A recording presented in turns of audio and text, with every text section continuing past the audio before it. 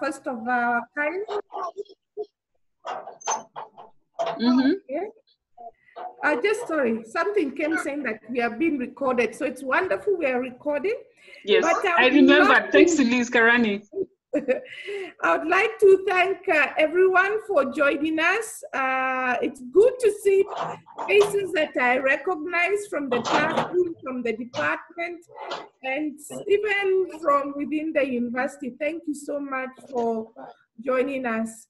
We are really privileged actually to have your company. And we're just trying something brand new. Thanks to the COVID, you never know, we'll be having lectures like this and we can interact from your living room. So thank you very, very much for joining us, and let us begin. Back to you, Alice. Okay, thank you very much, Mary. And so we'll just start with, I'm just going to share a slide. No, I need to, please mute yourself.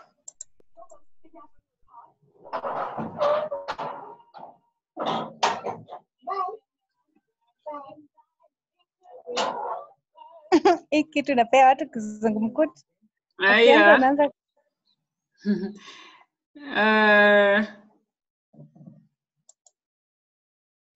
Okay, so to start, I'll just share my screen and show you some 1 or 2 slides. This is COVID-19. Slide share.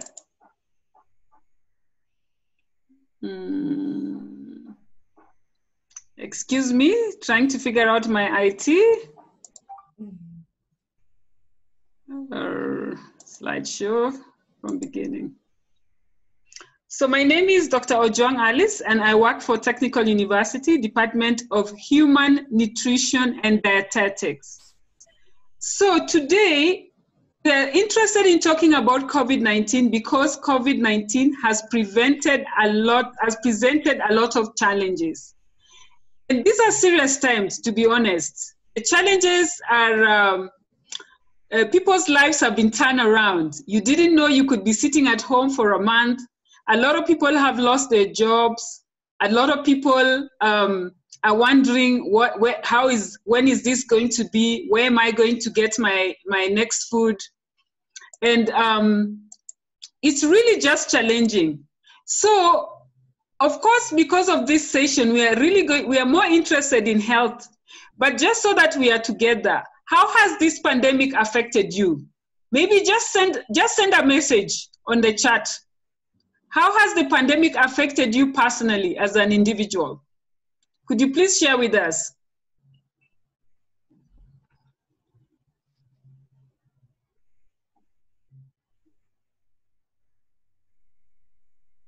Send a message. Otherwise, you can unmute and talk. Well, I'm sure it has affected people in many ways, but when it comes to health, what the literature is saying now, coronavirus is bringing to the forefront how dangerous it is to be unhealthy. Because in the countries where people have died, Italy, America, Spain, what people are talking about, yes, we hear that the old people have died, but that's not all. Even young people are actually dying. And now more than ever, it has also proven that being obese and having chronic conditions, maybe diabetes and hypertension, is also extremely dangerous. Because the statistics are showing that death rates for obese people are comparable to the death rates of smokers. So can you imagine that? We've always known it is more dangerous for a smoker, and they're more likely to die of upper respiratory tract infections or any problems related to lungs and oxygen-related complications. But it is showing that death rates for obese people are just the same as people who are smokers if they're infected with corona. Also, what is surprising, and especially this has been reported in the US, younger adults who are obese are likely to die as older people who have contracted the virus. So if you are young and obese, then if you contract that virus, you're just as likely to die as an older person. So COVID-19 is highlighting the seriousness of being unhealthy. So in this time, of course, we have to think about it. How is my health? What is my weight?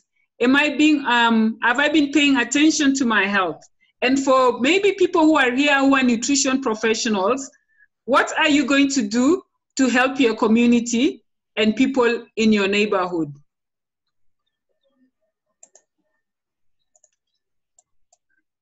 So I will just stop there. And so if you have any question, then please feel free to ask.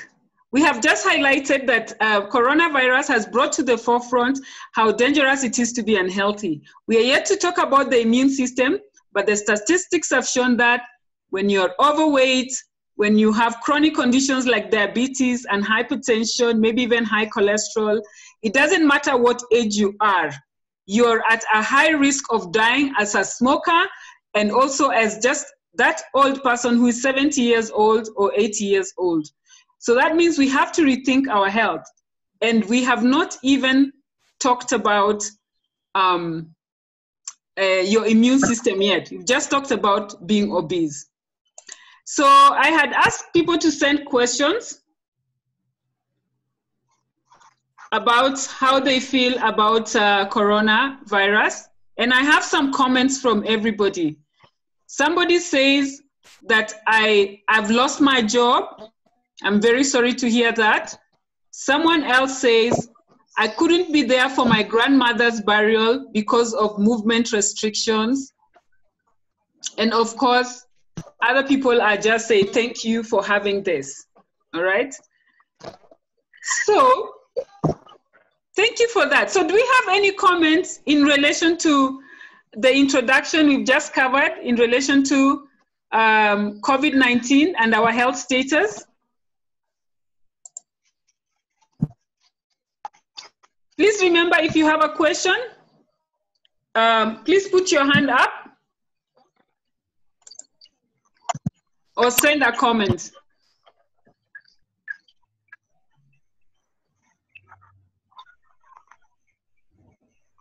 Okay, I see a question here. How widespread is obesity in Kenya? So Mary, would you like to answer that question? Alice, you are the expert in obesity. Don't put me on the spot, please. So I refer the question back to you. I know obesity is very prevalent and it carries a lot of comorbidities, which are really disturbing our populations with, what did I say? With high blood pressure, diabetes, even the skeleton is affected. So it's really a growing problem in our society. Right now, I don't have very many. Mary, sorry, I think I muted you.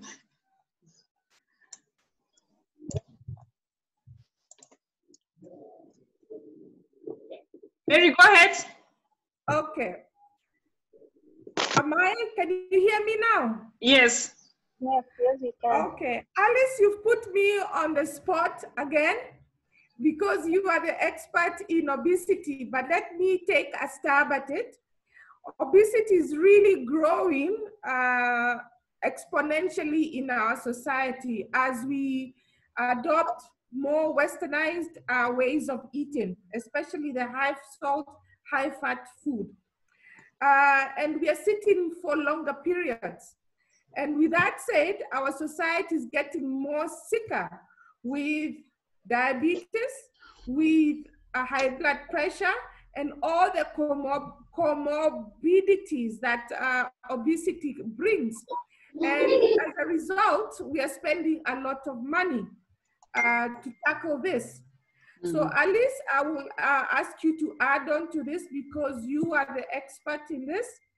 And I just want to say it is a big problem, especially for children. Childhood obesity is growing in our society in ways that we've never seen before. Thank you, Mary, for that. I just wanted to share this because we are working together as a team here. So obesity is a growing problem in Kenya. We cannot compare the statistics to the US or other developing countries, but it has become a problem here. Let me give you an example. Not too long ago, we did a survey in 5 corporate organizations, just looking at people's body mass index. And I say we had about 750 participants. And from that small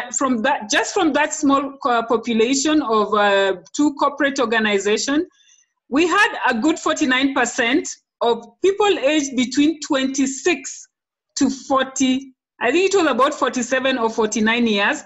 They were all obese, and all of them had something else. They had metabolic syndrome, so either they were obese with a high waist circumference, and they had either impaired glucose tolerance, meaning that their blood sugar was high. Their random blood sugar was high, not yet diabetes, but just before diabetes. So that meant that if they didn't change their lifestyle, then you're going to have a problem. I'm not sure about the current statistics. Sorry, I'm not up to date on that. But the last time I checked, which was maybe 5 years ago before I left Kenya, now I'm back, I'll be up to date, I promise. Obesity in adults was at 15%, which is actually very high.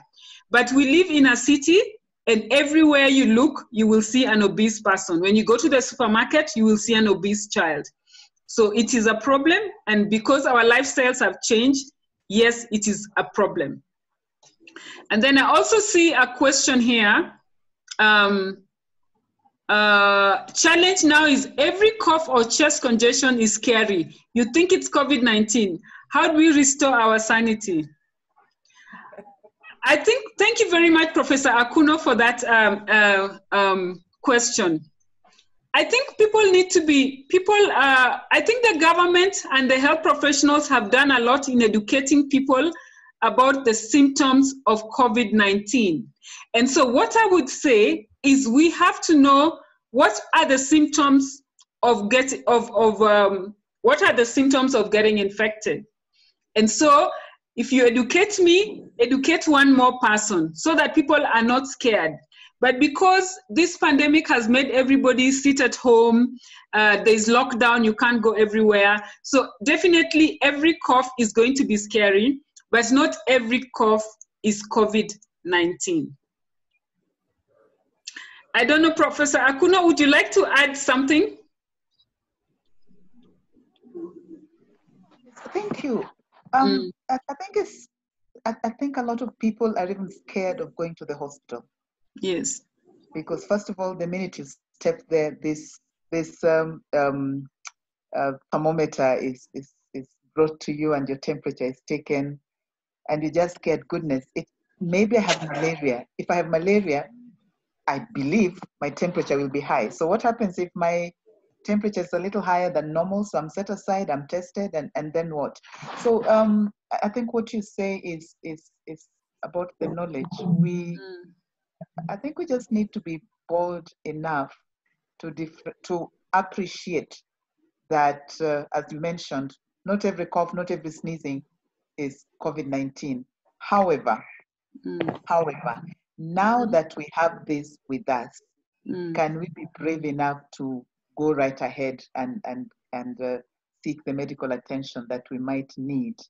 Again, as you mentioned, that those of us who have other conditions are perhaps a lot more vulnerable.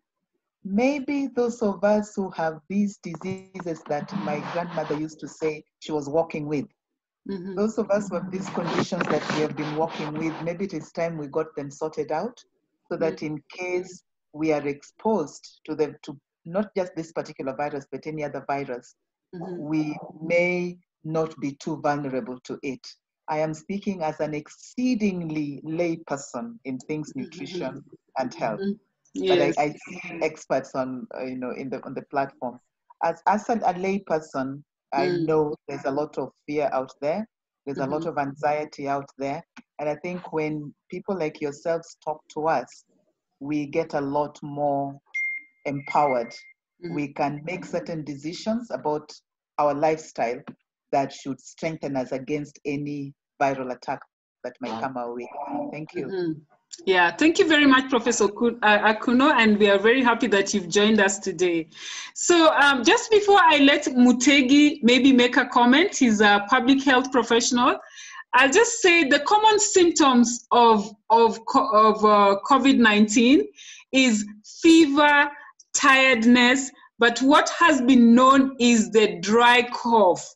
The cough is dry. It's not your normal cough that produces mucus. So that's the difference. So if you have the regular flu and you have a cough, you're producing mucus, then you shouldn't worry. But it will still just good to take precautions, as Professor Akuno has said. But that is what it's really known for. It is, please, if you've joined the meeting, just mute yourself. Thank you very much. And then some people may also experience aches and pains. They will experience nasal congestion, runny nose, sore throat, and diarrhea, which is something that is coming out. And this, of course, most people have experienced symptoms in US, in Italy, and Spain. But this is what you get from the WHO website. So I'm sure you know all these symptoms, but we are just letting you, we're just repeating because somebody has asked. So Mr. Mutegi, or Ms. Mutegi, would you like to say something about coronavirus and related deaths? Hello, you can hear me? Yes, please introduce yourself and thank you for joining us. Yeah, my name is Mutegi Kevin. I'm a registered nutritionist, but also have some much experience in community health and a number of areas in surveys and surveillance. So with regards to the pandemic we have, what we are seeing is that since the first discovery in China and the distribution of deaths, the first case of deaths in China and distribution of deaths across various continents, with most affected being USA, Europe, and from there we are able to see a number of researches with regards to obesity. It's true. The fact is that some of these countries in Europe as well as USA, the obesity rates are quite very high as compared to Kenya, for example, or any other country in sub-Saharan Africa. However, what we need to acknowledge is that there might be quite a number of gaps in data as well as information with regards to is it related, for example, all the deaths related to COVID, is it related specifically for obese people aggregated with different sexes or ages?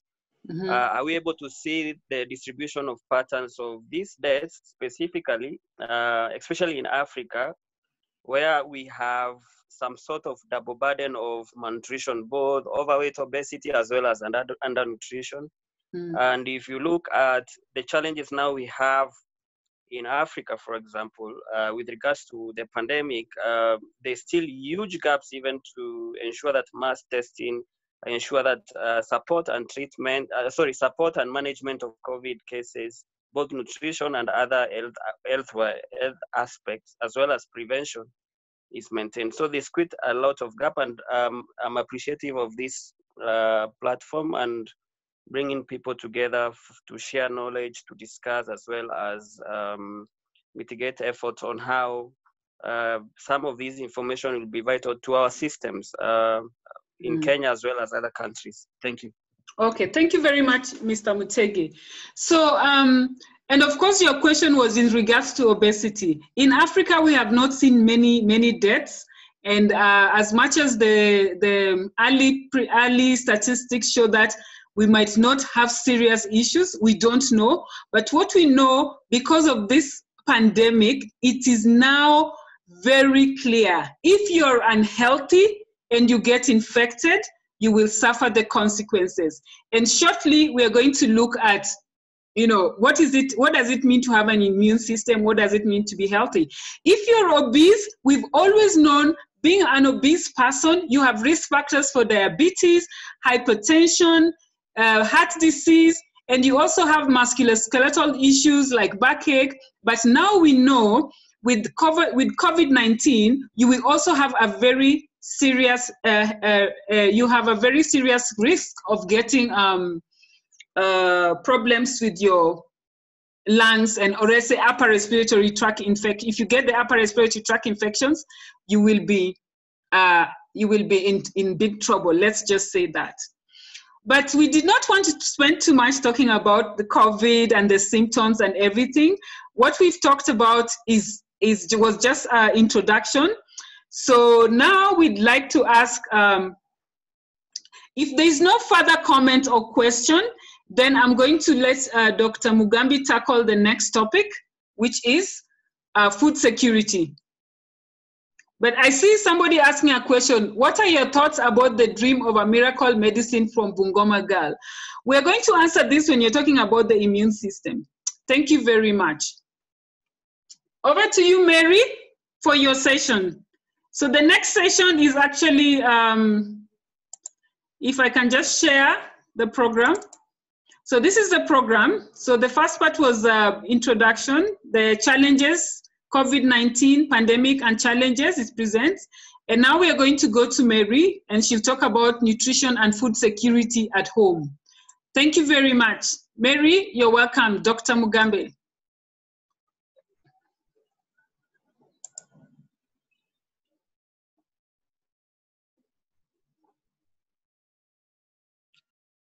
Dr. Mugambi, please go ahead. Sorry, I forgot to unmute myself. I'm still I'm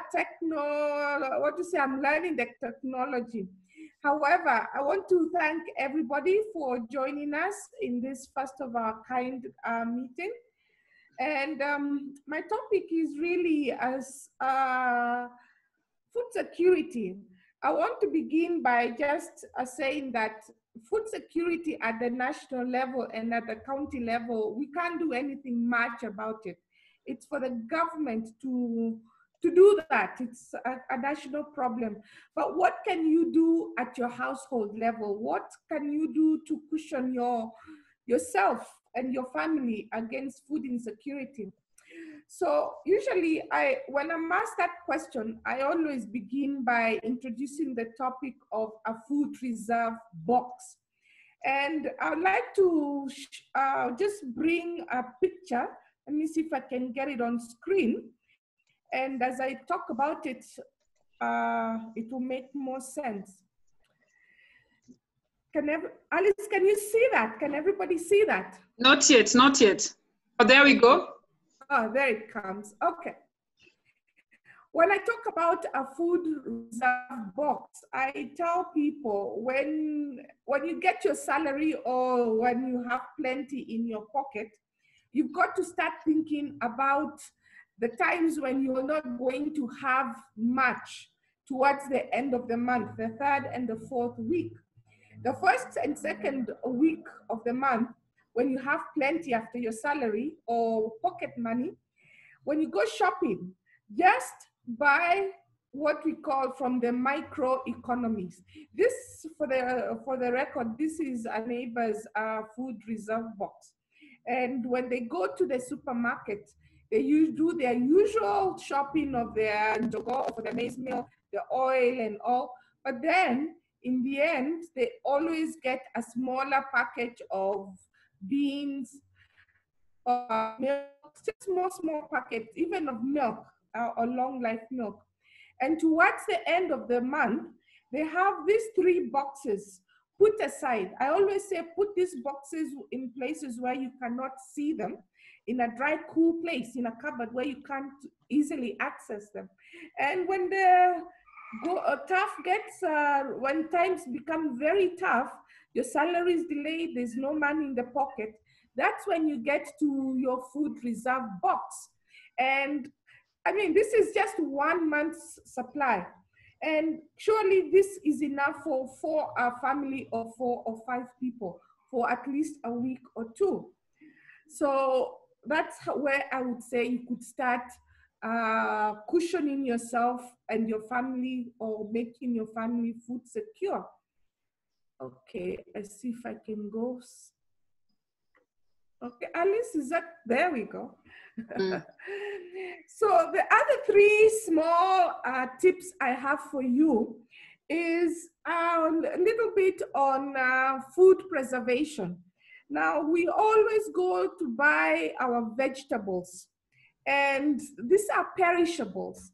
And the question I'm always asked is, how can I make these perishables last longer, especially if they are moving faster and faster and faster? And I always say, cut those. Let's say you go to buy your sukuma wiki for today, and you buy for the week or for 2 weeks, and you've got a refrigerator at home. Cut those extra vegetables, let's say the sukuma wiki, the spinach, after you've washed them, and then boil water and put the sukuma wiki in a bowl, a big basin, and pour the boiling water and let them stand for 4 minutes. And this is called blanching. You blanch the vegetables. And after 4 minutes, you drain the vegetables and let them cool down. And there you are, you've got a whole month's supply of vegetables. You just put the blanched vegetables in plastic freezer bags, and you deep freeze. And so week 1, you've got your sukuma wiki. Week 2, you've got your spinach. Week 3, you've got your other sukuma wiki. So you don't have to keep going to the mama mboga every time. And when there's no money, well, doesn't mean that you don't have vegetables. The next small point I would like to say is drying. And you're going to ask me, okay, Mary, we are living in concrete jungle. How do I dry my vegetables if I live in an apartment, in a hostel? And it's so very simple. The same way I've described the blanching the vegetables, you cut them, you blanch them in hot water, you drain them, and just put them in an oven tray and take them out to the sun. Or you can have a homemade solar dryer. Just put I don't have a very good picture, but it's just a little frame, and you put a polythene bag over it and your vegetables inside, and you put them out in the sun for 8 hours. And there you have your dried vegetables. And if you don't have a freezer or a fridge, you just put those dried vegetables in your cupboard, and the whole month you have your dried vegetables. My final point is the good old menu planning. Unfortunately, this is where we all, stumble. If you don't have a menu and you go shopping, you're going to reach out for foods that are not good for you, and you're going to wonder, oh my God, how did I spend so much money? And I don't have much money right now. How did I use all this money that I had and there's no food in the house? So always begin by making a menu. From that, you can see where you're not eating well, where your nutritious foods are, where they're not. And from there, you also see where you're overspending. Next, go make a list, a shopping list. Once you go to the shopping list to the supermarket, you will not deviate from there. You will save money. Please, that's all I have for you in terms of how to make your family food secure. Do you have any questions? That was short, Mary. Yes, there are questions. There are questions. Alice, you made it, we said we would make it very short to the point. That is very good. That's very good, actually. So there's a question here. Yes. Doesn't blanching deplete the vegetables of the much needed vitamin C? That is by Matilda.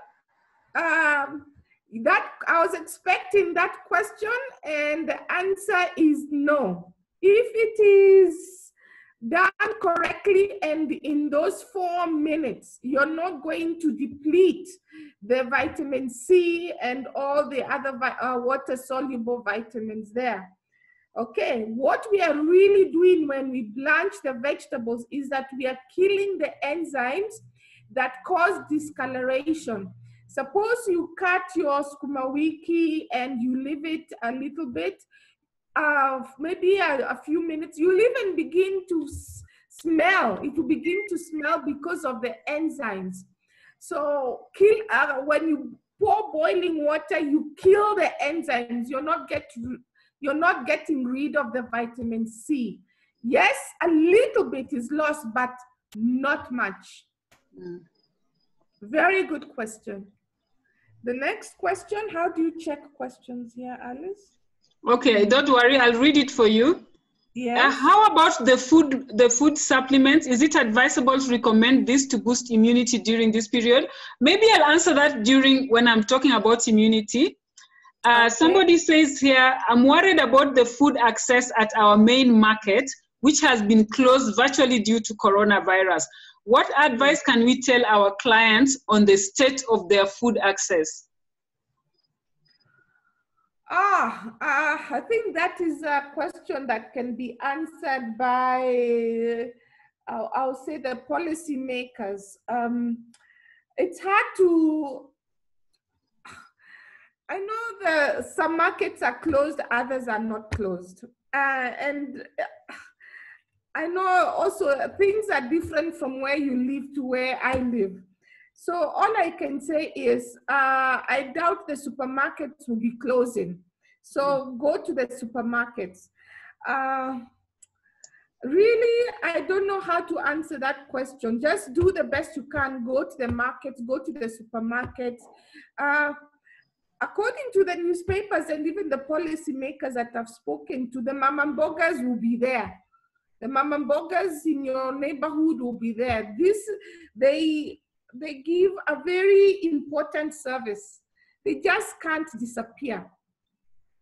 I hope I'm answering your question because I really don't know. Alice, perhaps you can help me there. Well, I think this is a genuine concern, Mary. Yeah. Markets have been closed.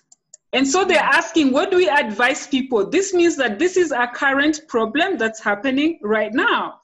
So if the markets are closed, there is nothing we can do about it. But it means that you need to advise people to go further.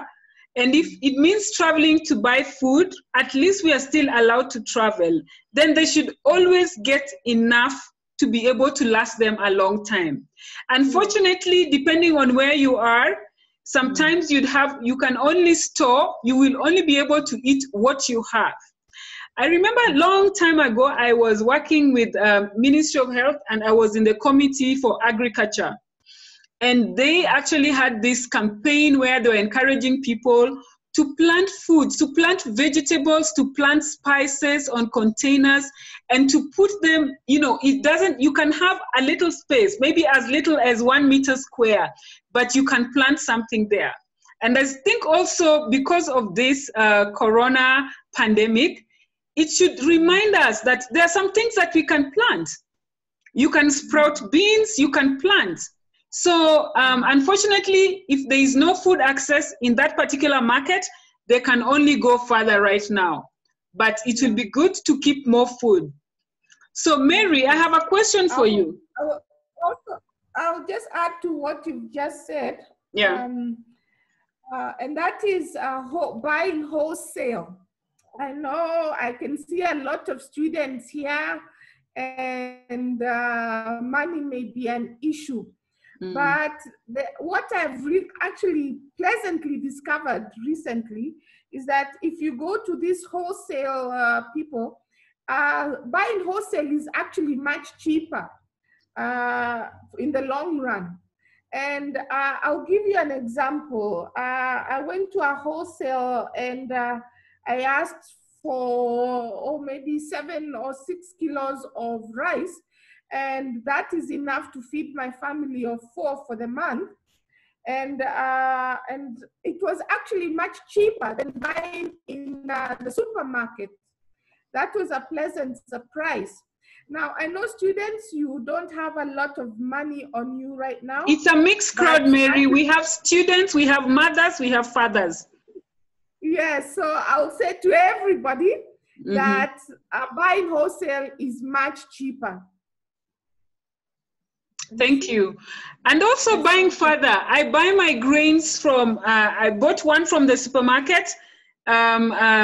It was cowpeas. It was around 180 shillings a kilo. And when I went to the grain store at Kenyatta Market, it was 110 a kilo. So you can see the difference is 70 shillings. So if you're going to maintain good nutrition at home and cheap, you have got to think about where you're buying your food and what it is that you're buying so that you can save money. Somebody says, congratulations, Dr. Mary.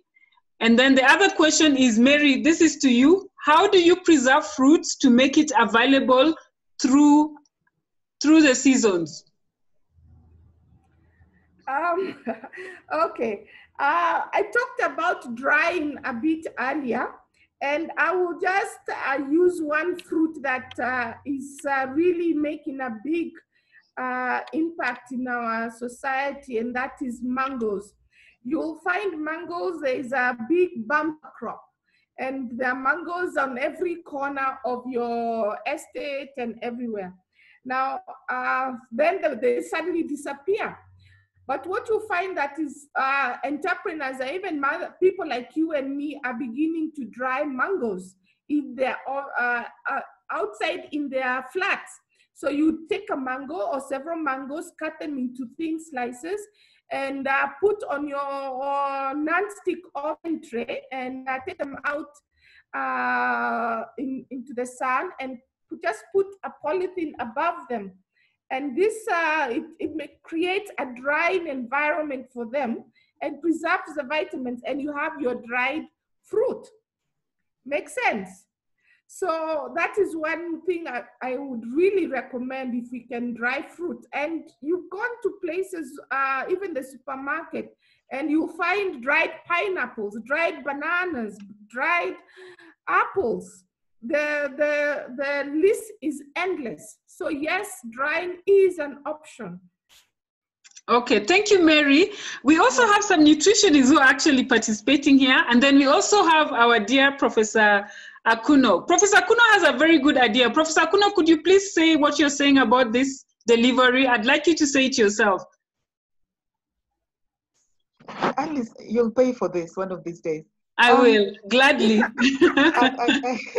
I am one of those who pass by an open air market rather frequently. And with time, I have discovered who gives me a good deal. And therefore, with time, I've taken her number. And maybe that is something that most of us could do. You get the contact of your usual or your preferred vendor. Chances are that when the official market is closed, she still has to make a living, so she still has to get some stock. And you can arrange how you could get from her. That's my very simple way out as well. Yeah, thank you very much. Actually, some people have, I live in a block, there are about 200 houses, and some people are actually supplying fruits and vegetables. And even like Professor Kuno, I also go by Kenyatta Market, and there's somebody who I buy from. So I just call her and say, I'm coming, I want 1, 2, 3, 4. I go, I pick and go. So there's no exposure, low exposure, and I've been able to get my fruit. So yes, please get the number of the person who supplies you so they can deliver, and people are actually delivering. Thank you for that, Professor Kuno. Mutegi, our active nutritionist here, you had something to say. It is a long message, but please make it short. Thank you. Okay, thank you so much. I wanted to relay a message with regards to food security, what professors initiated during this session. At the moment, we are facing huge disruptions with regards to various dimensions of food security. And specifically now, what we have is not about if you can afford, or it's not about the availability of that food, affordability, or the nutrition value, but it's the vulnerability aspect in which the pandemic has disrupted everything with regards to production up to the consumption. And in my case, it's not a question, but I think we have seen various programs in other countries. For example, if you look at Bangladesh, they have these cash transfers in terms of directing those cash transfers to food vendors who can be able to deliver certain foods based on the basket to vulnerable groups. For example, targeting poor households in the slum areas, peri-urban slum, as well as rural areas where much of this pandemic has affected. But what we have seen now is there is little effort we can see from the government and even other policymakers. It's all about politics and all things. But the key thing is there are many other aspects and there are many other components in which we can look at in terms of food security. I like the aspect of ensuring that you have food sufficiency at the household level, as well as maintaining adequacy. But let's remember the larger groups, the larger households in our country, Kenya, and many other countries, those who are earning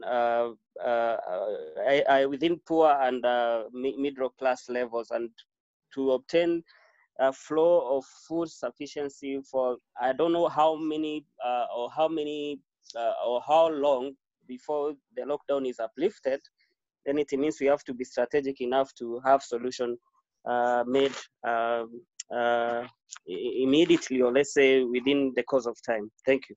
Okay, thank you very much.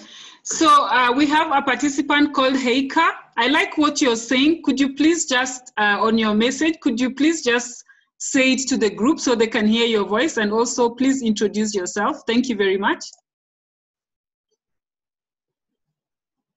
Heika? Did he leave already? Okay, this is the message from Heika. He says for students to mitigate the cost of food, they can team up like 4 or 5 and buy 10 kilograms of rice or grains, then some divide among themselves. This brings down the cost of living during such tough times.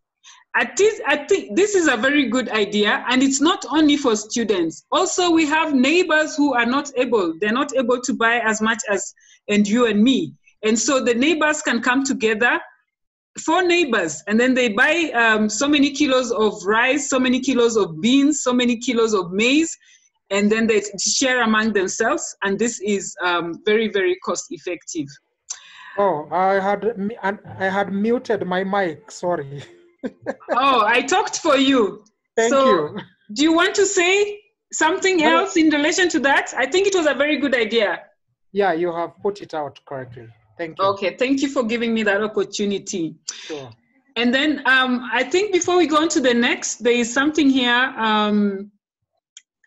There was that interesting, this is from Matilda. It says there was an interesting discussion on possibility of contracting COVID-19 from or through food handling. It will be interesting to hear views on this platform.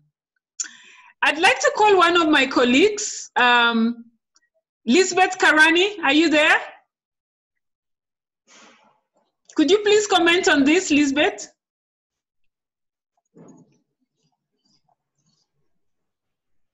She's muted, huh? Maybe you can unmute for her. Yeah, I've unmuted you, Lisbeth. Hi, everyone. Hi. Hi, everybody. All right, thanks for this educative conference, Dr. Alice and Dr. Mugambi. We really appreciate. So on this issue of food security, it is quite a challenging issue to even discuss, because especially in our country, before even the COVID-19 pandemic knocked in Kenya or even in the world, the country, Kenya in particular, was already facing devastating infestation with the locusts, which had really affected most of the productive lands.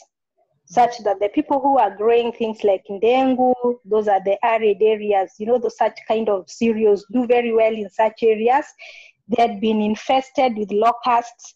And then remember also sometime in October, that was in October 2019, we also experienced excessive rainfall, which really affected much of the produce that we really depend on to be shipped, or rather to be transported to the market.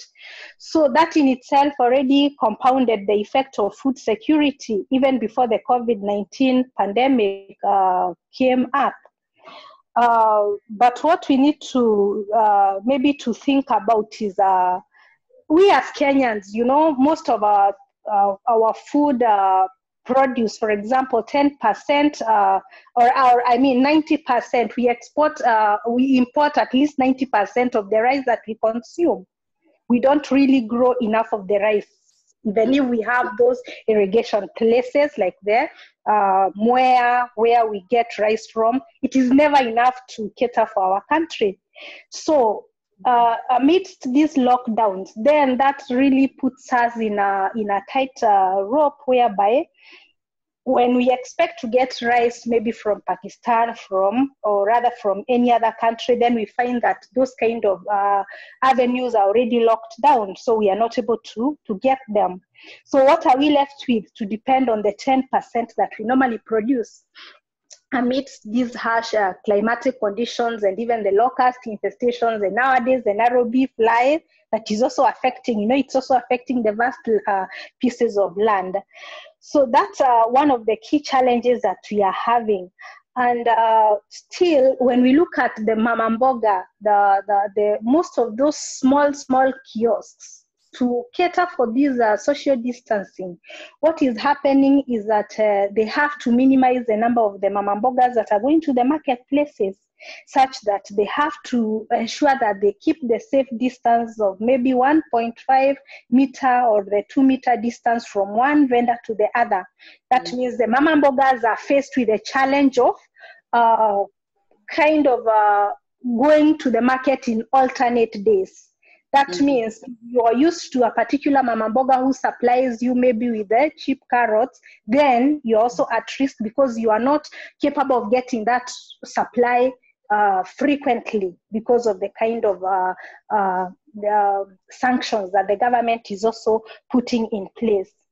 Then when it comes to the import, because you remember that some of the produce that we have, for example, maize, we import around 90% of the maize that we have, because we have excess. Kenya produces enough maize, so we are capable of importing. Then we are also left at a standstill. How many of the countries are really willing to pick our maize so that we can have now the economic backflow? That means we have cash flowing back to our country to cater for other issues, that maybe to buy other produce that maybe we may not be having in our country. So that's how I'm looking at this issue of food security, food insecurity. It is really a major challenge in terms of if we have to have a food availability, then how do we increase our productivity? Increasing our productivity means that we have to go to the shambas and plant. Then do we have the adequate rainfall at the moment? Are we infested with the locusts, whereby when we plant our produce is eaten? Are the markets open, or are they closed such that delivery of food has already been disrupted? So at the household level, if we are not very careful, we may be left with very little to benefit from in terms of the food supply. And so majority will end up being food insecure. And that now will automatically narrow down to issues of malnutrition back in the households. So it's really a cycle that maybe we may not really know at some point where we are heading to. So what we need to do is maybe the little that we have, I may be able to get maybe 4 or 5 cartons of the long life milk and I keep in my house. Someone else depends on their animal, their cow, to give him the milk. Yet that cow doesn't have enough of the feed because of the prevailing climatic condition. So it is really a push and pull issue on food security. I don't know. Yeah, maybe I can say that. Okay, thank you very much. I think it's long, but we get the point. Food security is important. And I think what I feel with everybody who's commented is we love everybody. And so we are thinking about everybody else. But today we were interested in just going to your house and talking about your food security as the individual who is attending this seminar, so that we can actually be able to apply what we are learning to you. I have a nice comment from Benta. Benta, and this would be, maybe we take this last comment and then the other questions we can answer later, because we have one more session to discuss on immunity. So Benta, could you please unmute yourself and tell us what you're talking about, food handling and coronavirus? Okay, I've unmuted you. Benta Omonge, please introduce yourself. My name is Benta Omonge. Can you hear me? Yes, please. I'm a registered nurse. Yes. A public health practitioner. Yeah. But looking at the concern about food handling, my response was in the fact that as a public health requirement, all food handlers are expected, whether there is COVID or not, to do certain tests that they do twice a year, depending on the circumstances, to make sure that they don't have bugs in their hands, that they would transmit through food to those that consume their food. And so whether there is COVID or not, the Public Health Act requires that we regularly have food handlers checked. In relation to COVID and what we have learned recently, we've been given very simple steps to make sure that we don't contaminate the foods that we handle in our houses now that we've come back to the household. Yes. And all of us would be able to say that we can certainly be able to access soap and water easily to be able to wash our hands. And for the first time in Kenya, every Kenyan knows the 6 steps to hand washing. It's very impressive when you watch. Yeah. And it's without thinking, completely properly, all the 6 steps are done. So soap and water would be easy for everybody to hand wash, to be able, before they handle their foods. And those who can afford hand sanitizer, although we have been given free samples as well, are also able to sanitize. That alone, if you add to the masks and vegetable sanitation and all, should be able to make sure that your food is not contaminated by hands that will then transmit disease to you. Yeah. Thank you very much, Benta. I'm so happy that we even have a nurse health professional attending this seminar. Thank you very much. So, of course, what we are getting, there's so much information coming out about food security. There's also issues coming out about hygiene, COVID-19 symptoms. Many things have come up. But I think what we want to remember is that COVID-19 pandemic has made us think again. Our hygiene, our health, our food security. I see somebody is raising their hand. Mr. Lopeli, do you want to say something? I have 1 minute for you. I was interested in knowing, Kenyans are actually eager to know about the food aid that the president was saying they will help families who have some stress in accessing food. And actually waited for quite a long time. Actually wanted to know when is the food aid reaching them. So that is something that we want, if possible, these panelists can be able to shed light, because they're asking us. We did some registration with the Nyumbakumi and the other organized group within the household level, and they have not gotten such kind of maybe answers. So we are still waiting, and the hunger is biting. So what can we do, madam? Okay, thank you for that question. I'll just find out if somebody knows the answer to that question. Please, can you send a message and then we can answer it. In the meantime, I have Yuna Obiero with her hand up. Yuna Obiero, you can go on, please. And that's my mom. My name is Yuna. I'm a regular I'm no nutrition professional. I'm just a regular grandmother and a food lover who likes to have a lot of food at home because I have several children and grandchildren who come by. I've just a quick question. Because of this pandemic, there was advice that we stock a lot on cereals like beans and cowpeas and all. So I went out on a big buying spree. But now I'm finding that I have a lot of weevils. Now, what should I do to preserve this? Of course, when there's the sun, I use the old way of, putting them out in the sun. But is there a way you nutritionists recommend other than using, pesticides to preserve it? Because I've quite a lot of beans, and I also got myself some maize to mill. How do you handle cereals? Thank you. I think that's a very good question. Mary, over to you. I knew you'd do that. It's your section. Ben, what's her name again? Yuna. That's a question for the food preservation specialists. But I'll still take a stab at it. I don't think there's a one-size-fits-all when it comes to weevils and these household pests. What I usually recommend to people is get an airtight, once you get at home, get an airtight container and put your cereals inside there. Other than that, I guess, I really don't know what else I can tell you, but airtight containers do the trick most of the time. Yeah. Okay. Also open the floor. Watch your floor to somebody else who has a different answer, because as I said, this is a question for the food preservation experts. Okay, thank you very much. I see somebody has an answer, but I'll comment. So usually if the grains are dried properly, it can take 6 months to store the grain.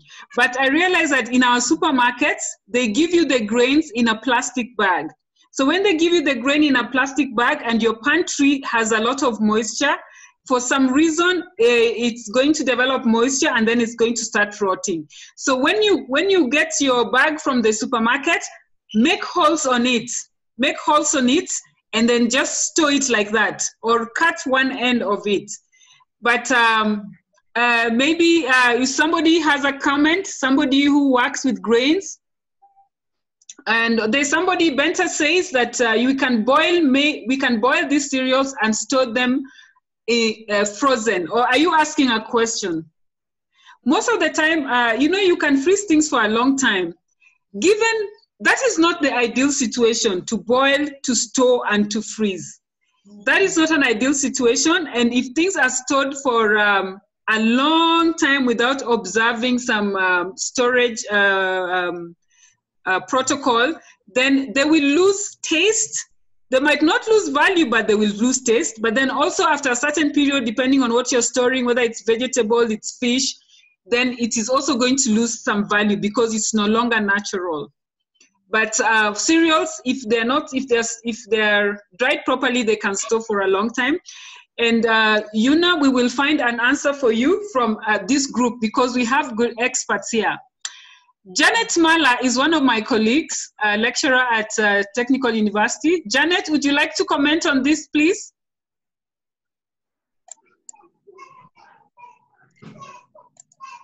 I have unmuted you, Janet. Okay, can you hear me? Yes, please. Okay, thank you very much. Actually, what you said about the drying of cereals and also freezing is a way of preserving cereals, because you can preserve them and take them in the next season.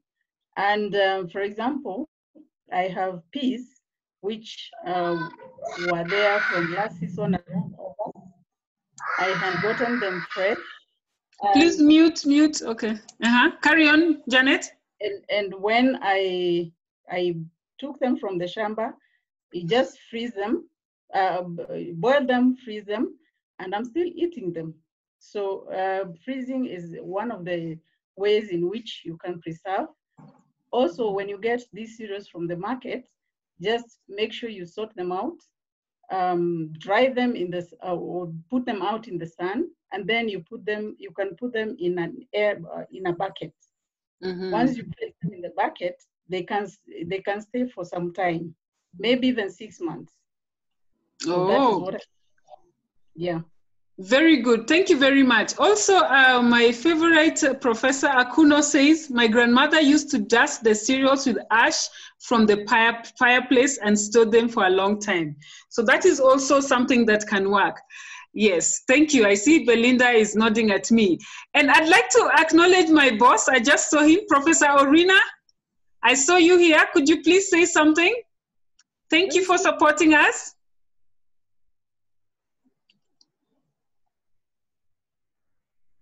Where is Professor Orina? I saw him just now. Let me unmute him. Yes. We can't hear you. Maybe a little louder, please.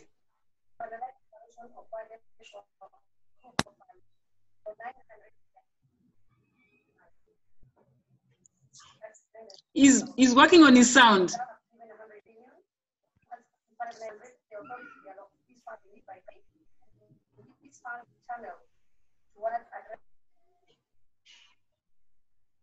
Professor Rina, we can't hear you yet.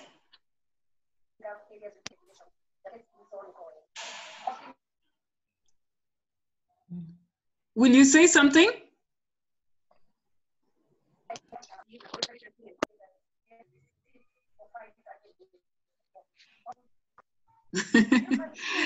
Okay, we will get back to him a little later. I think we have really covered this session very well. We did not expect people to give so much comment, but we will come back. So we just have one more subtopic to cover. And now we know that, now we know that we definitely need a whole session on just food security. I'm still seeing comments coming in, but we will make sure that we answer all the questions. We're just going to make it very, very brief. Mary, do you want to say something before I start the next session, which is on immunity, something completely different? Regarding, I'm not quite sure I understand your question. Well, I thought you wanted to say something just to end the session, so we go to immunity. No, I've covered all the four or five topics that I wanted to relay about putting some food on the side for the times that it's scarce, how to deal with perishables and drying and menu planning. But I really want to say is that I want to emphasize this is at the national level and the county level, it's really for the government. But for us, if we do those 4 tips that I gave you, your family and yourself will be at least cushioned from food insecurity. Okay. Thank you very much. We've seen that this pandemic has brought a lot of questions and has made us learn and realize that we need to change a lot of things in our life. And one of them is to do with your immunity. So this session, we are going to discuss immunity, and we are just going to look at just 2 habits that make us lose that and how that can affect our life and our health.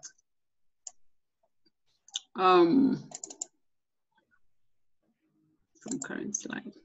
So your immune system is your body's network of organs, tissues, and cells that work together to keep you healthy and fighting off harmful bacteria, viruses, and sorry about that. I'll take it out of the screen. Yes, so it helps you to fight the bacteria.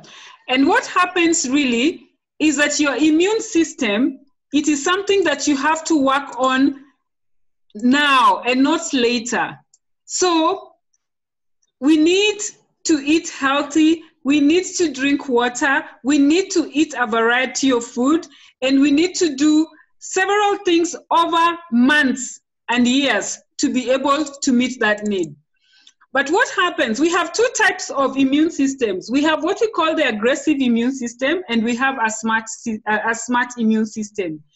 Aggressive immune system is what happens is when somebody gets sick, so you try to take nutrients and you try to take other things, but what happens is your immune system can attack you, and that is what can cause death. Just to make the story short, because we don't want to start using words like T cells and cytokines, so I just make it simple. But a smart immune system is the immune that is going to protect you. And this immune system, how is it developed? It is developed over a long period of time when you actually practice good habits.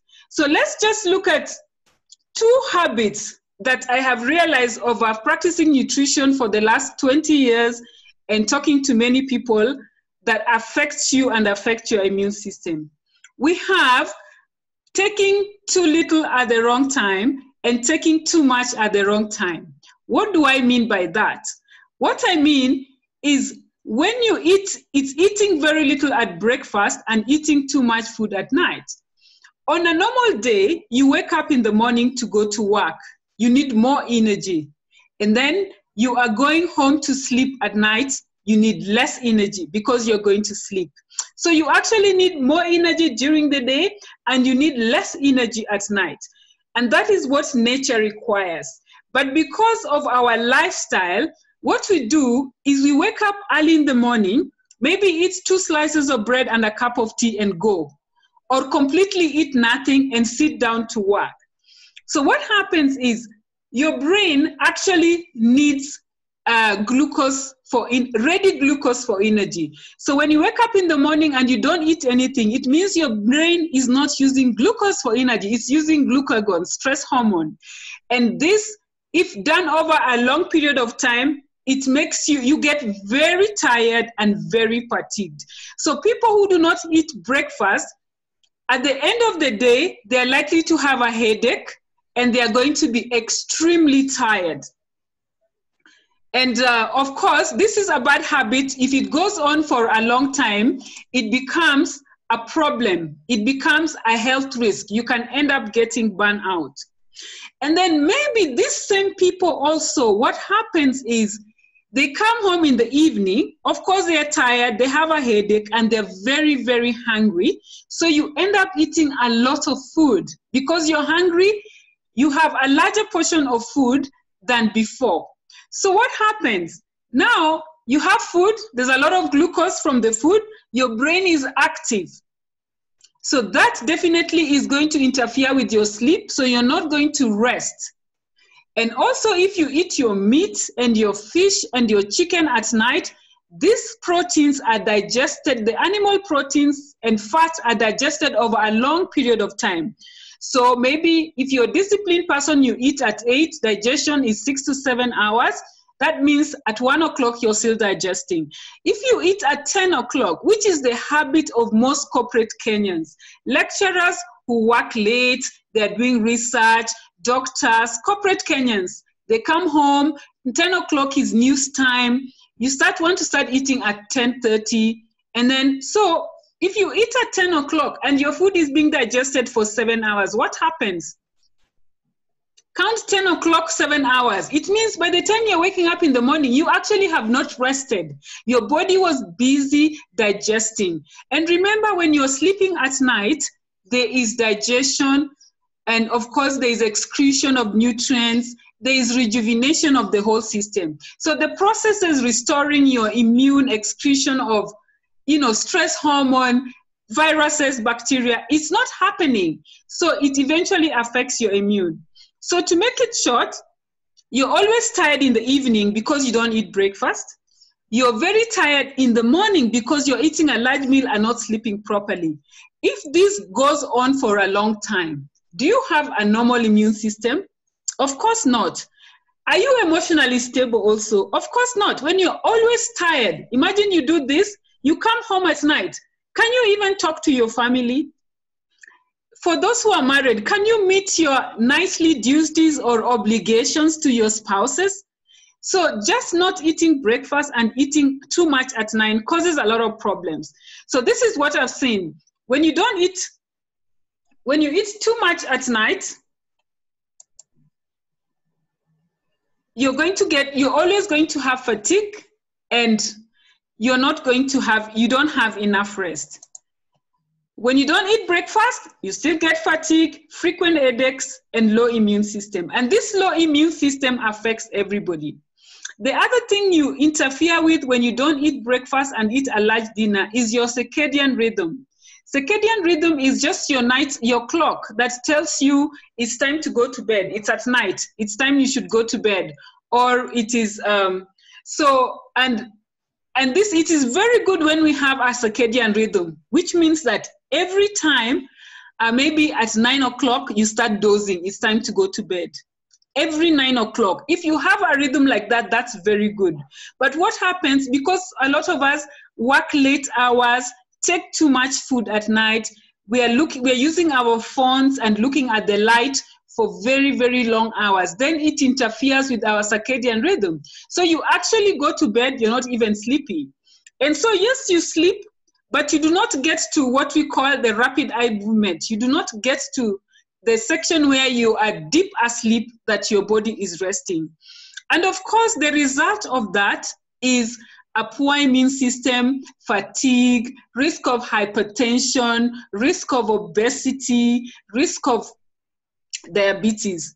And also, if you already have these conditions, you have diabetes, you have hypertension, you have high cholesterol, and you're not sleeping properly, and you're not doing the basic, then definitely you are going to worsen the medical conditions. The other thing is that people don't manage is exercise. A lot of people, my favorite saying is this: if you can't make time for exercise, be ready to make time for illness. This saying was as old as 1873. That's a long time ago.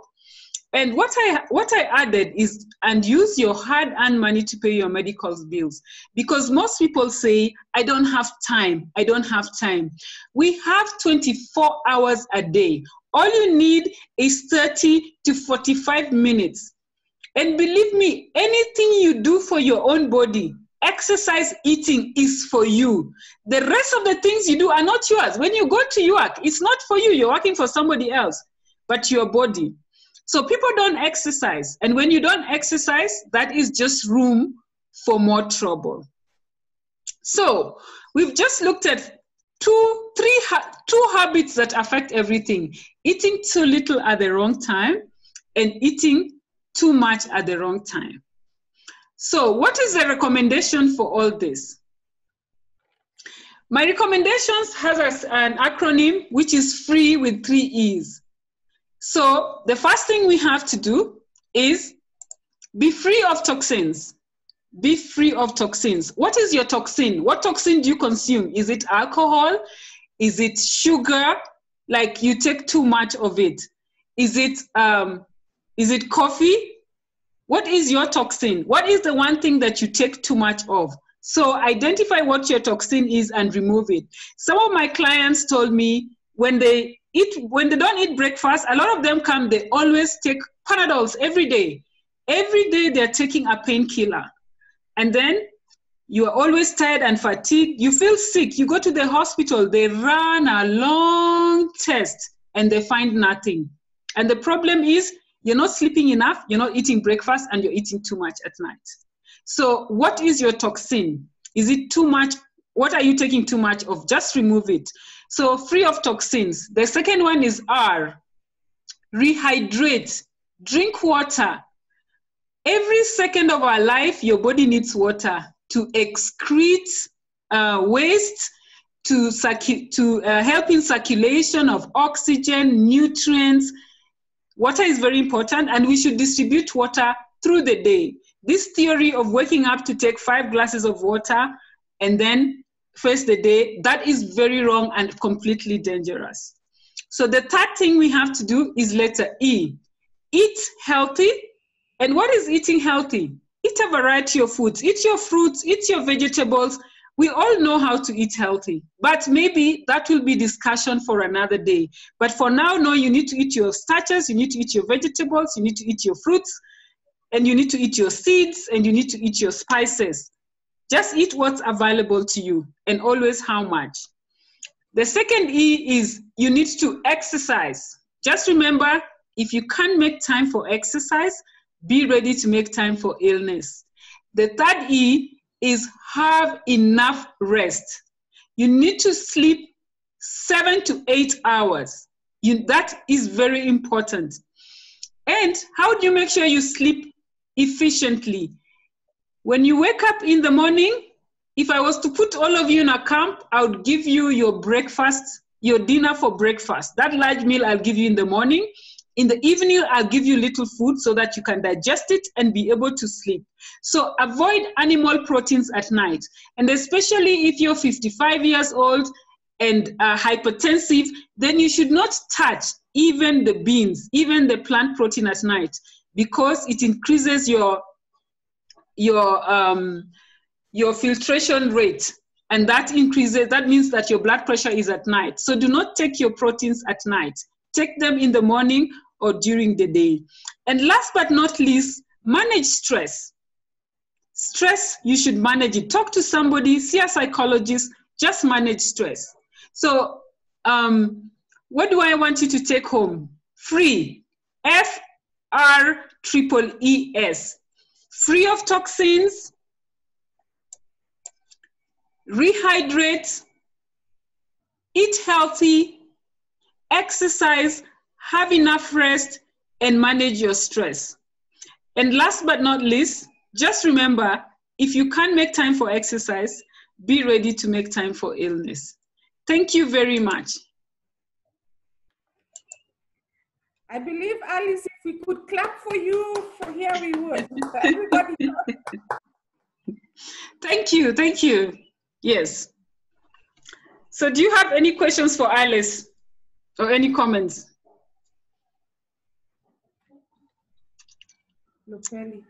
I see a friend of mine has joined from the United States of America.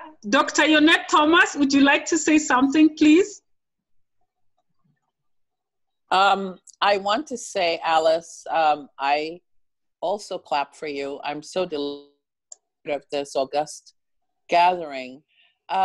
This is so much needed. And what you said, I hope you can hear me well. Yes, we can hear you. What you said was precise to the point and well defined without a lot of jargon. The next round, I want you to talk about that stress level and how stress impacts nutrition, or cortisol levels, what impact that has as people of the diaspora, what we need to be paying attention to. And I like the fact that you're talking to up and down the classes.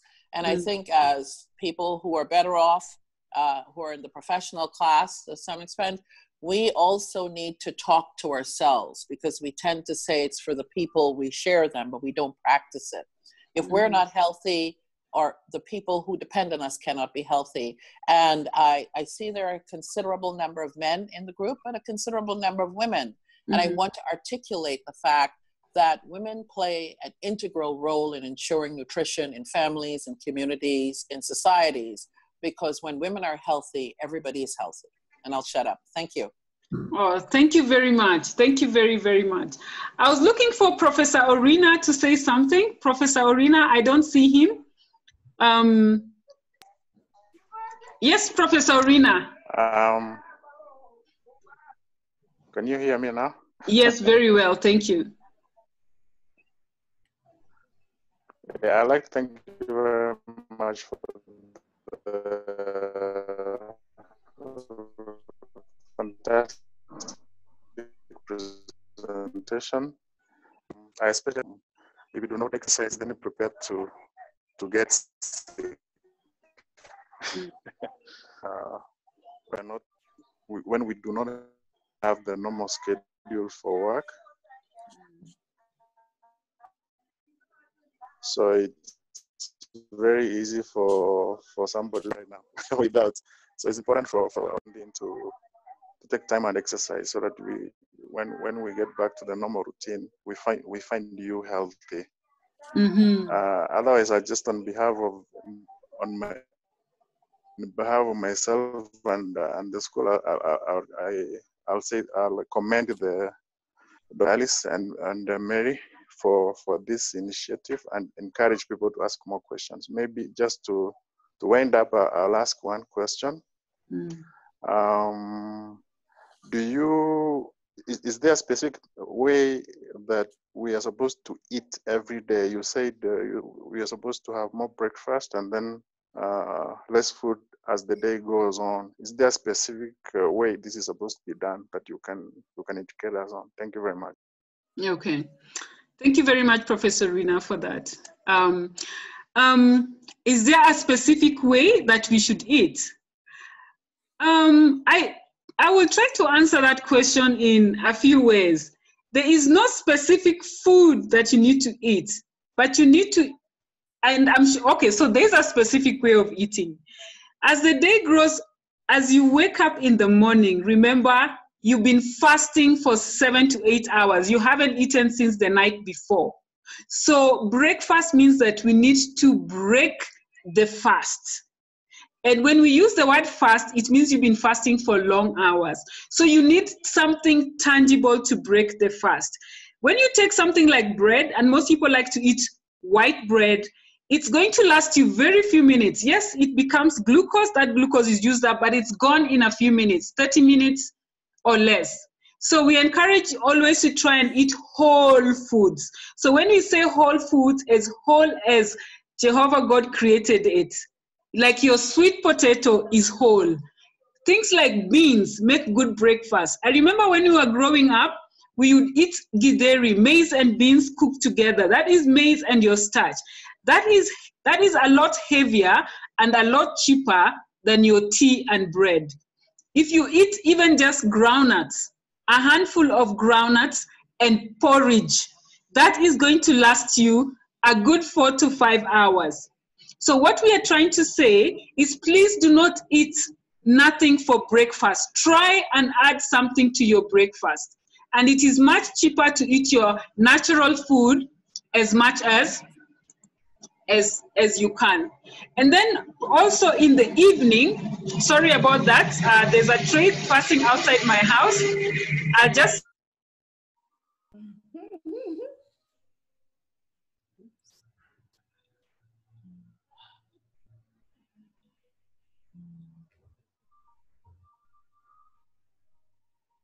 Unmute again, unmute.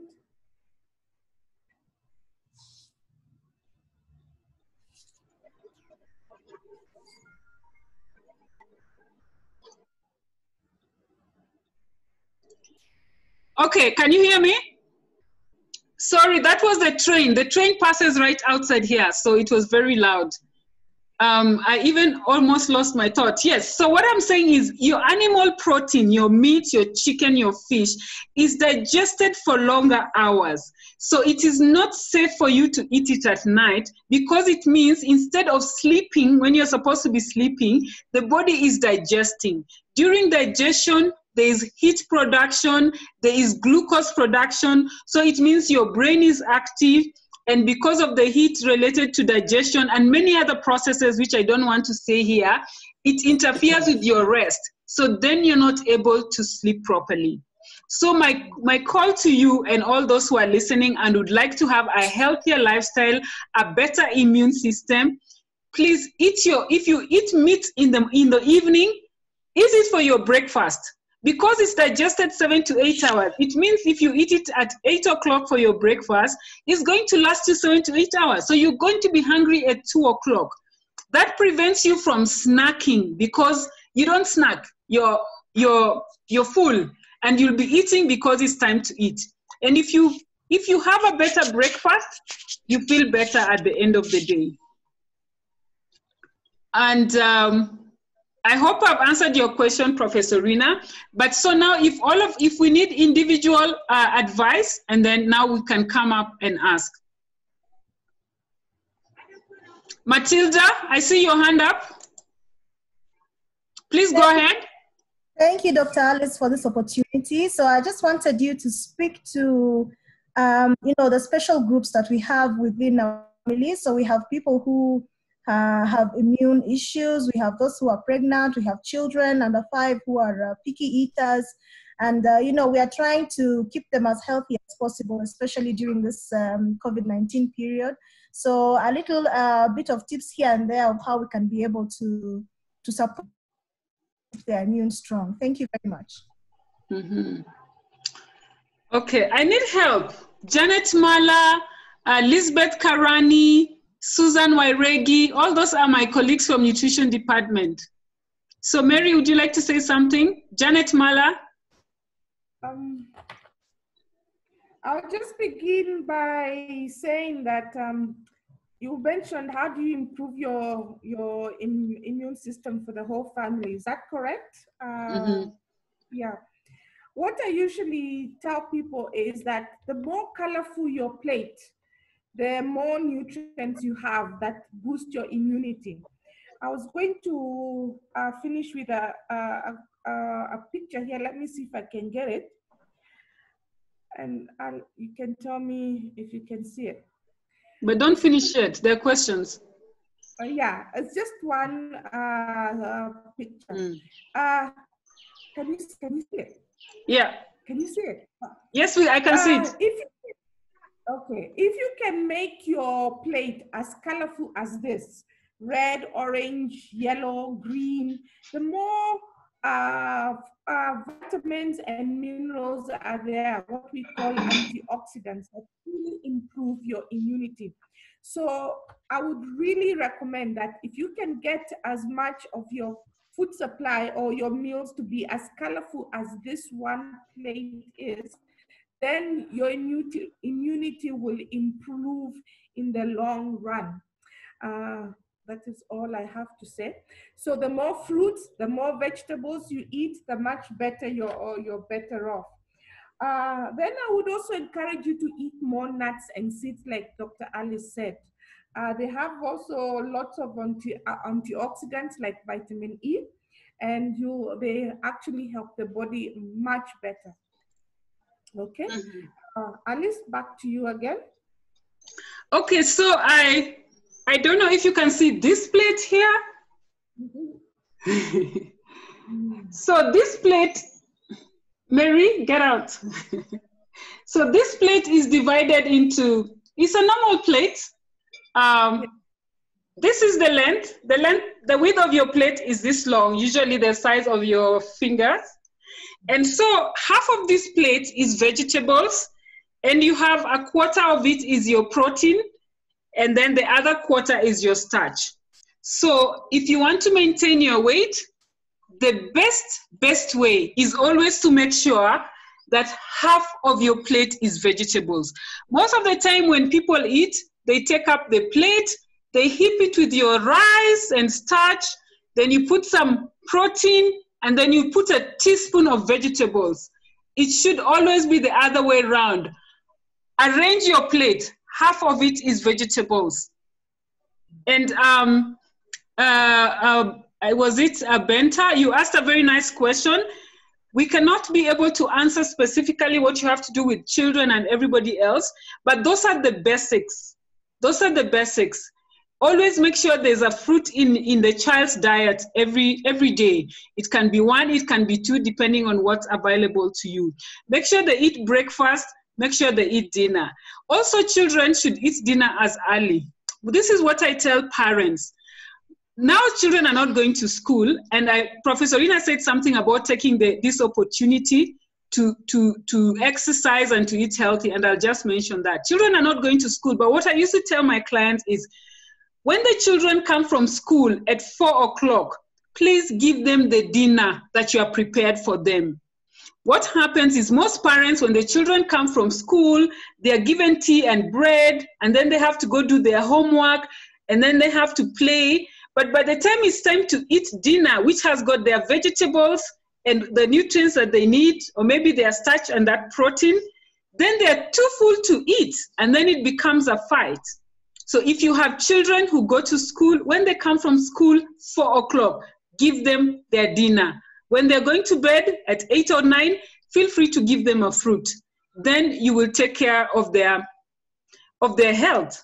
And your children, all of us should always strive to have a better immune. When you eat healthy, you don't fall sick.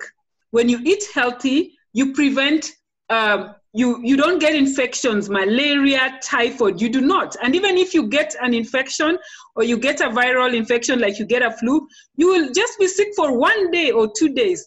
But when you don't eat properly, you don't sleep properly, you don't exercise, when you get sick, you're staying in hospital for 5 days. I think that's very expensive, or even longer. The child is sick, they have to be on antibiotics, they have to be on hospital, mother is in hospital, father is in hospital, and they're always sick. It's expensive for the family, it's emotionally draining. A lot of people don't visit nutritionists or dietitians, but this is our recommendations. I think I've talked too much. I'll give Janet Mala an opportunity to say something. Janet is one of my colleagues. She's a lecturer and a nutritionist in the Department of Human Nutrition and Dietetics. Janet, please go ahead. Unmute her, unmute her. I'm trying to.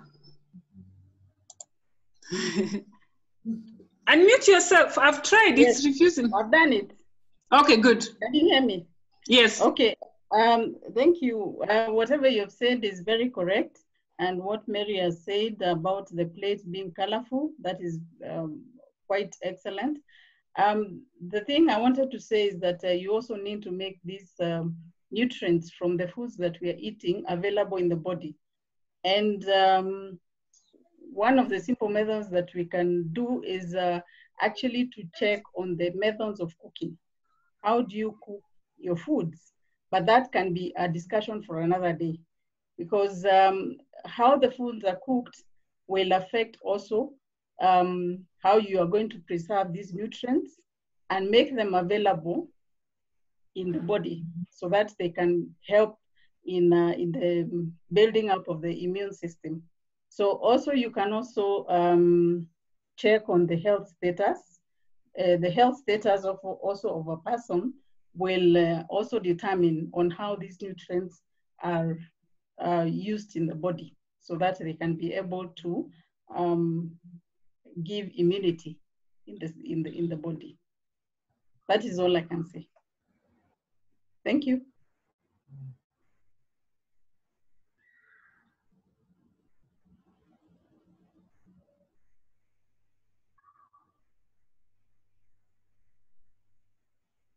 Unmute yourself, Alice. Thank you. Susan Wairegi. Susan, are you here? Yes, can you hear me? Yeah. Yeah. First, I want to congratulate you and Dr. Mugambi for this nice conference that we are having now. Secondly, I want to comment about the immune system. You've talked about nutrition, about the foods, the colorful plate, and so on. I also want to mention that high stress levels can also negatively impact our immune system. Our lifestyles today are actually very stressful in many ways for most of us. Even amid this lockdown of COVID-19, we are seeing many people suffering from high levels of stress. We are actually getting rates of suicide being recorded very high. So the stress levels right now are very high. And one way of beating this stress is to ensure that we are more active physically, because even being active, when we have proper physical activities, we're also going to boost our immune system and also lead better lives. So one way is to ensure that we are active. We should lead more like active lifestyle, stop being too docile in the homes or too sedentary, doing nothing much in the house. We can do some exercises in the houses, or we can jog, walk around. That can beat the stress levels or can bring down the stress levels that most of us are having. And now we can also have a better, improved immune system. Okay, thank you very much, Susan. So I just want to pick up something and then we go to stress. Professor Rina had suggested something. Right now we are on lockdown, schools are closed. We have another 21 more days, so another 3 weeks. So take this opportunity to improve your sleeping habits, to exercise, and to improve your eating habits. So do that. Now, we've talked about exercise, we've talked about stress, but we did not have the capacity in this group to talk about stress. Dr. Yonette Thomas has suggested that next time we need to manage stress. But I have a friend who is a psychologist, and she has joined this meeting. She's all the way from United States. She's called Shatia Blount. Shatia, could you just comment on how stress affects the immunity and what we can do right now? In short, thank you for joining us. Hi, sorry I'm late. Thank you, Alice. I am not a psychologist. I want to clarify. I am a licensed clinical social worker, and I'm also a psychotherapist. So I do psychotherapist, yes. Mental health. And yes, stress does depress the immune system and make you more susceptible to disease in the body or sickness. And as the woman spoke earlier, exercise and movement is very important in helping you to manage stress physically, but oftentimes stress is induced by what we're thinking and how we're thinking about things. So oftentimes there is a lot of work to be done in reframing thoughts that lead to continuous stressful behavior and worry. So it's a lot of times there's a lot of talk about kind of mindfulness, thinking about what's in your area of control versus things that are out of your control. So really focusing on what you have control over really helps to decrease some of the stressors, especially when there's a pandemic and larger things happening, kind of focusing in on your immediate needs and bringing yourself to, I like to call like a radical awareness, right? So if you have to be aware of what's happening in the very second with you, you will notice that, you know, okay, I'm alive, I'm breathing, you know, being very present seems to be very helpful when you're having a lot of stress, especially around things that you don't have immediate control over in the moment.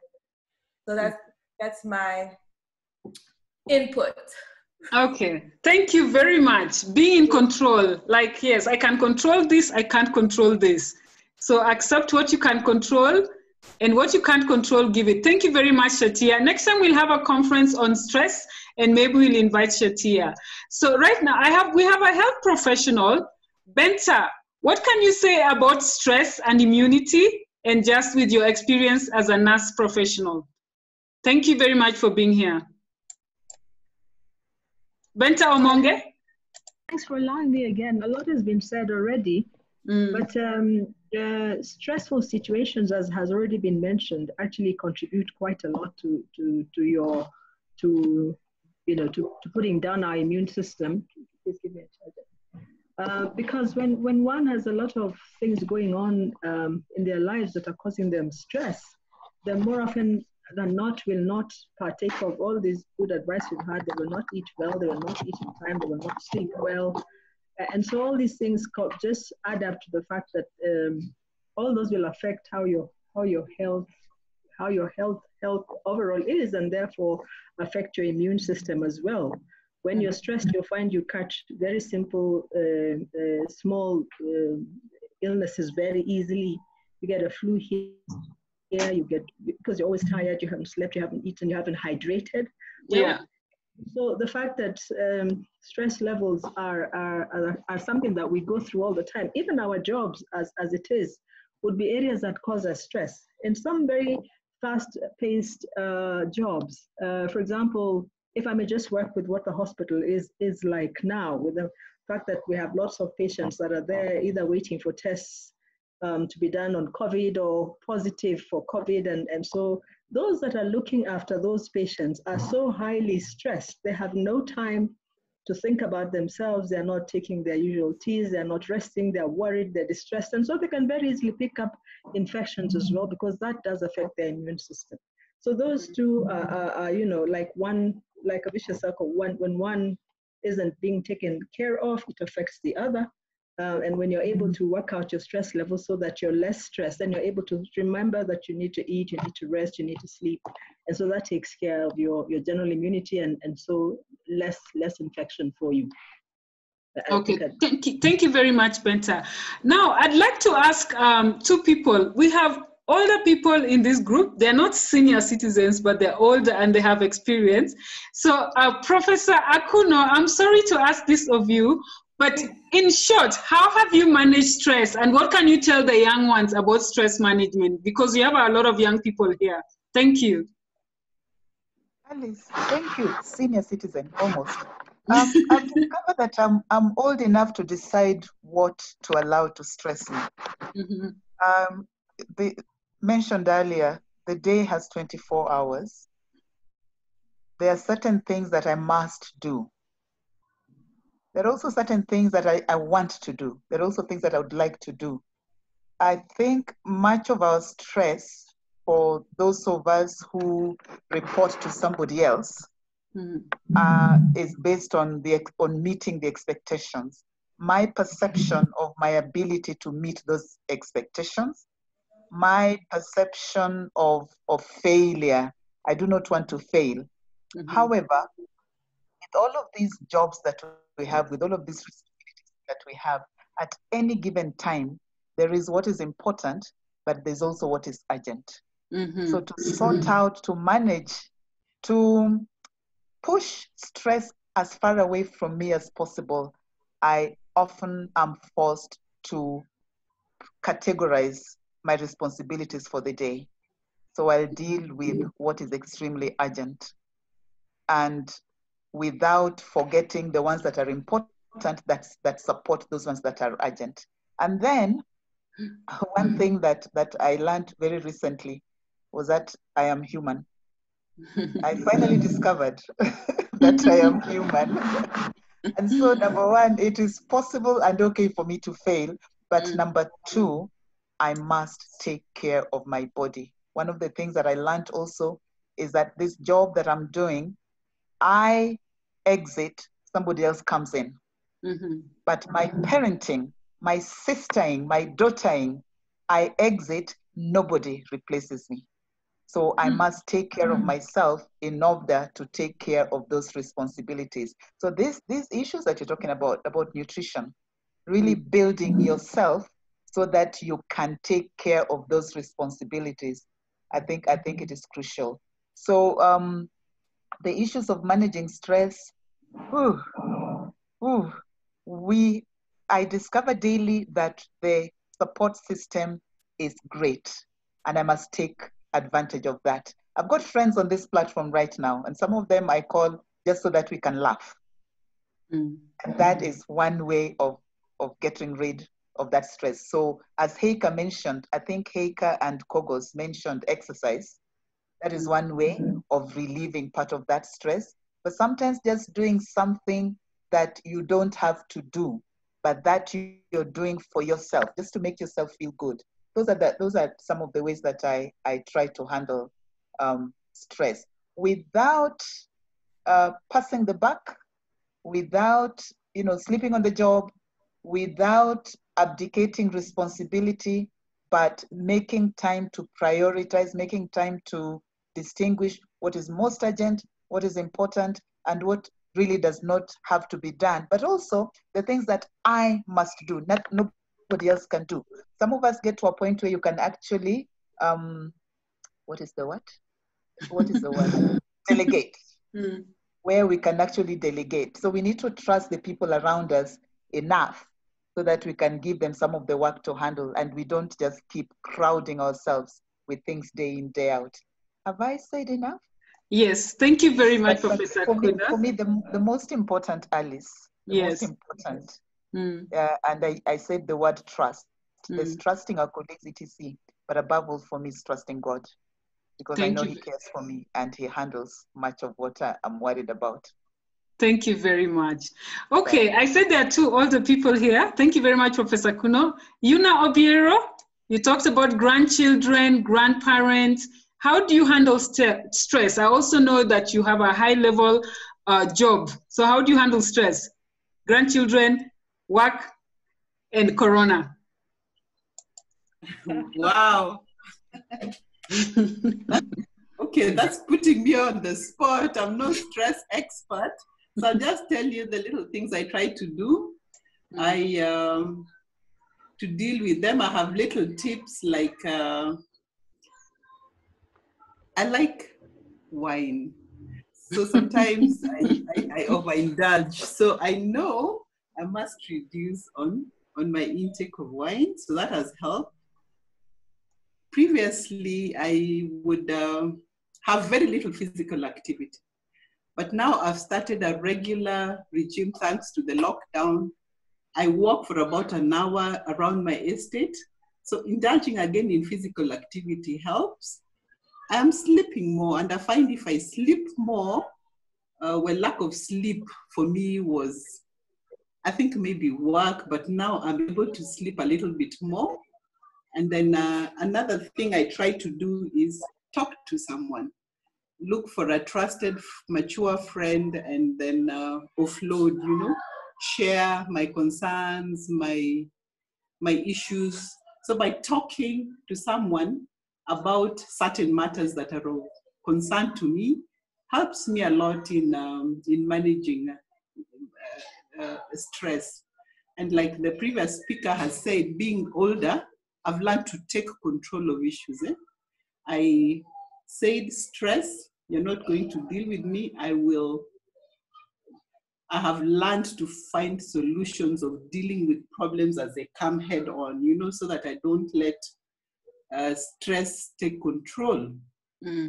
Another thing that I've recently started, the last one, is I'm keeping a journal. I'm writing a little diary, a daily journal of what have I called it? In fact, today I was looking at it. I have said,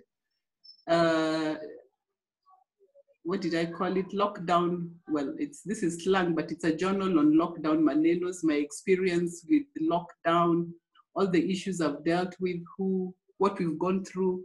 I've lost certain relatives, the feelings I'm going through. So I find that by documenting this and putting it down, it's a little bit helpful. And maybe one day when I look at it and I think, wow, I wrote all that.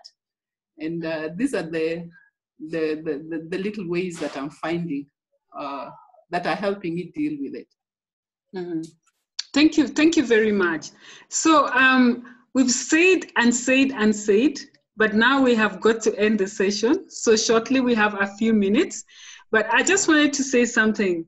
Recently I lost members of my family, and I was down. And you can be down with stress. Corona was not even stressful. It is now sudden loss of family members. And for 2 weeks, I could not do anything. And then I woke up one day and called my boss, and I had a conference for students. And then Mary, my friend, said, we're not canceling this one, we are going to do it. So you have got to get out of your stress. We know many people are being stressed for so many things. And of course, Corona is the biggest stress of all. And from Corona, we've realized if you're unhealthy, you have a low immune system, you have not been having man practices, you've not been having good nutrition practices, you've not been having good relations practices, now you're locked up with people, it's very high stress level. And I think just like Dr. Yonette suggested, and some of you, and also Shatia, I think our next conference will be on stress, and we will actually invite the experts to talk to us how we can deal with stress. You will look out for this. Yonette has something to say, so maybe she can say something, and then we can give over to Mary to close the session. I just want to say, our distinguished colleague who just spoke, raised on some very important aspects of managing the life of being a professional, being a parent, being whatever you are, this issue of sleep, and studies show that sleep plays a very important role in our ability. Dr. Alice talked about the body being able to rejuvenate during a period of time of resting. Deep sleep facilitates, allows the metabolism to rest, to re-energize, and allows the brain to settle and resolve issues of the day. So in addition to stress, I want you to next time talk about cortisol levels and how it impacts stress, the biochemistry of that, but sleep is very important. And one more thing our distinguished colleague just said that was critically important is the role of writing, journaling. Journaling, we're finding the studies are showing, is helping the individual to articulate things that are in the subconscious that they haven't been able to express. And it's an amazing way of settling, solving, rejuvenating. So my distinguished colleague, I didn't get your name. You hit Yuna, she's called Yuna. Yuna. Yes. Two major things. You're not an expert, but by golly, you gave the expert advice. Sleep and journaling, very important. Thank you. So thank you very much. So I want to hand over to Mary to make the closing remarks. But Mary, just before I forget, I'd like to say thank you to my friends from US, Shatia Blount and Dr. Thomas Yonet, who is my mentor. I am so privileged that you're here. Also, Professor Akuno, thank you so much for being here. It was a big surprise. And my boss, Professor Orina, was here. I think he left. So I am so, thank you for supporting me. And you just gave me more fire so that we can do more for the community. So Mary, over to you. Thank you, Alice, for giving me this chance to give the vote of thanks to our conference goers. Ladies and gentlemen, I met Alice more than 20 years ago. And I was struck just by her energy and her passion for nutrition and educating people. And this was her initiative. This conference was her idea. And you can see just how passionate she is. It's come out so clearly. So Alice, I really want to say thank you so much for this. Then I'd like to thank Professor Orina and Professor Akuno, our seniors. Your presence means a lot to us. And then I'd also like to thank our colleagues at the Technical University, the Department of Human Nutrition. You joined us. Thank you very much. And then I would also thank our international guests from far away. You said they are from US. That is a big boost. Really, thank you so much. And we are experts in nutrition. Agree with me. I myself have learned so much just from listening from all the experts that are represented here. Thank you so much. Alice and I were exploring if we should do another conference like this one, and we said, oh, we really don't know. But it's so clear that we really need to do another one. And you just said it, we'll do on stress, among other topics.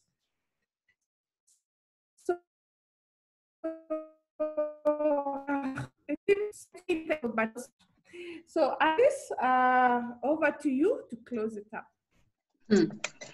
So I just want to say thank you very much for coming, and we will get back to you. We saw some questions that we're not able to answer. We'll try to see what to do about it. So Mary, I'll just ask you to put the email address so that they can take it down and then they can share the email, and then we call it a day. So we want to thank you so much. Thank you for being here. Please tell your friends. Next conference is on stress, and we will tell you when it will be. If you send us an email, we will always let you know what's happening and what's going on. Thank you very much. This is our email. Mine is nkmugambi@gmail.com. I can't see it, Mary. Not yet. Oh. It's showing. It's there. It's there. Yeah. Okay. Well, I can see. Okay. It's showing. It's showing. It's there. Okay.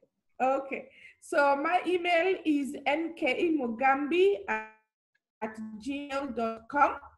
And for Alice, it's dietitian@aliceojwangphd.com. Welcome all your comments, all your feedbacks, any questions you may have. Nothing is very small for us. So please, please contact us, okay? Thank you so much. And how do I take it? Okay, stop sharing. Okay, and I think we forgot to thank some young people in the team. I have some young students who are helping me with co-hosting, Stephen and Kelvin. Thank you very much, my students. They're third-year students, and they are really coming up. And thank you all the students who joined the session. We will be there to support you to take your nutrition career to the next level. But just remember, you also have to live a healthy lifestyle. Then I will work with you. There's no use telling everybody eat healthy, you're eating junk. Sleep better, you're not sleeping. Exercise, you're not. So now you can unmute yourself if you want to say something, and you can also leave the meeting. The meeting is over. We have a few minutes to interact. If you'd like to say hi to people, and thank you so much. Thank you so much. So hi, Alice, and thank you for the meeting. I came late, but actually benefited. Thank you all. Oh, this is Sean. Sean. Yes. Oh, nice to see you here. Oh, I didn't see you. I would have asked you to say something, but next time. Thank you very much for being here. All right. Yes. Thank you so much. Thank you. I really appreciate. Yeah. I'm looking for someone to show their face. I would like to see Janet. Where's Marla? Guys, put on your cameras now. You can put on your cameras. Okay. Let's see you.